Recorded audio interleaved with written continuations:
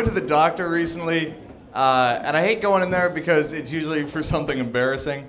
And I went in, and the nurse is just way too, like, creepy about things. She's like, "What are you here to see the doctor for?" I was like, "None of your business."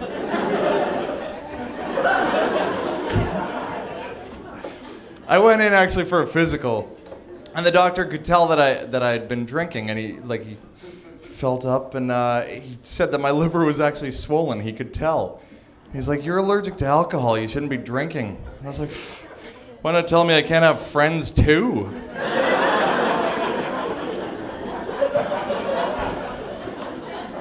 He's like, "You should take this more seriously." And I was like, "Would a $50 bill change your mind?" So he goes, "Listen, you should not drink." And I was like, "What am I supposed to drink then when I go out to do comedy shows?" He's like, "Just drink soda pop or water." It's like, soda pop or water?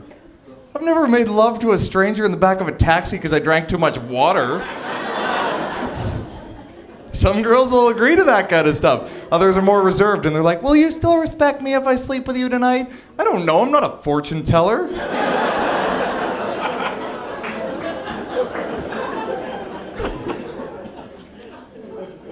I went, I get the full physical, and it's kind of crazy because he goes, "I'm gonna have to, check your testicles for lumps and make sure you don't have cancer." I was like, "Oh yeah, for sure, 26 years old, should be mature enough to handle this situation." No! Not even close.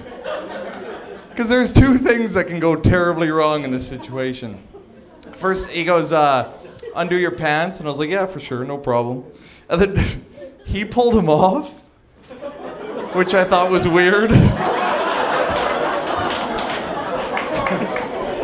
I was like, "Whatever, you're the doctor, okay."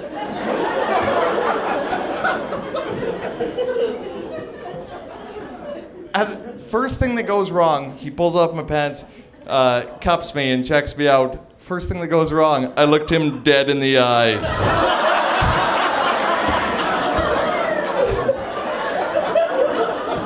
Yeah, that's an awkward that's tough to get out of. I was like, "Oh my God, okay." My doctor's eyes are baby blue. I know that. I know that now. That wasn't even the worst part. Worst part is, he pulls off my pants and does that, and just, I don't know, like the motion of having my pants pulled off. Like, I always associate that with good times.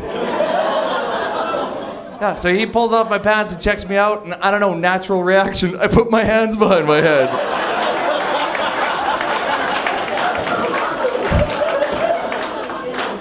He's like, "What are you doing?" And I was like, "Getting into it."